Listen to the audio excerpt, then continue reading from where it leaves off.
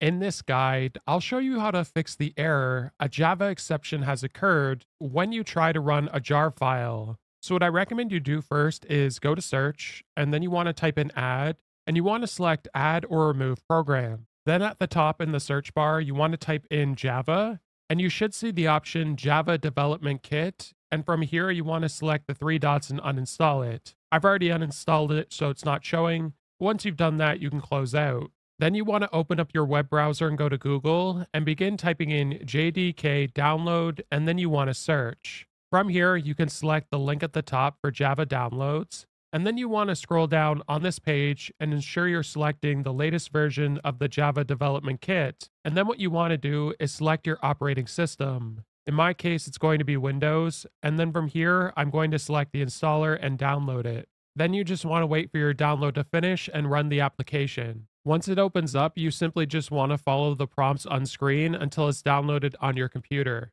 Then when you try and open up the jar file, it should open up, and if not, what I recommend you do is restart your computer. If this guide was helpful, like and subscribe, and we'll see you in the next one.